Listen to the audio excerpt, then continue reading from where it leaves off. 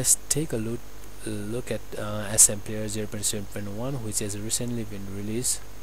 There are numerous new features that's been added in a new version. So in a Linux, when you open the SMPLAYER, you will find two different applications. One is SMPLAYER that helps you to play the video as usual, and another one is SMPLAYER YouTube browser. Okay, it helps you to search the YouTube video, browse it according to the popular, most view category and most related category. Okay, so the new search function and other different function has been added in these new features, and of course the standalone application. Okay, and for example, if you want to play something from the most popular category, it will play it in this. It will be played in SMPLAYER. Okay, now you can see the video over here.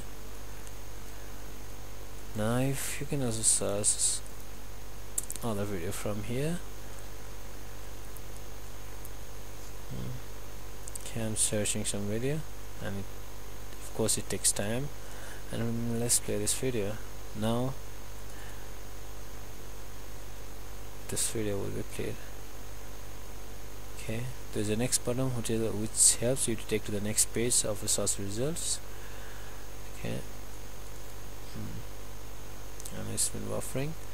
Now another great features that's been added is called in this new version is the default picture saving setting. Okay, previously the picture will be saved in the SM config folder. Now it will be saved in the picture folder.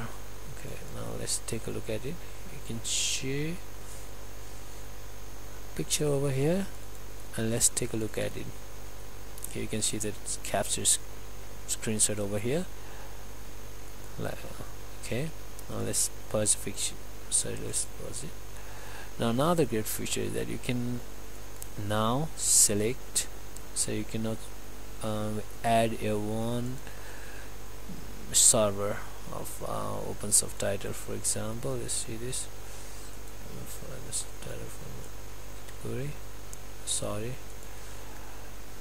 Now click on option. Now you can add a server. Okay, over here you can even enable the proxy from the host name, and you can add all over it.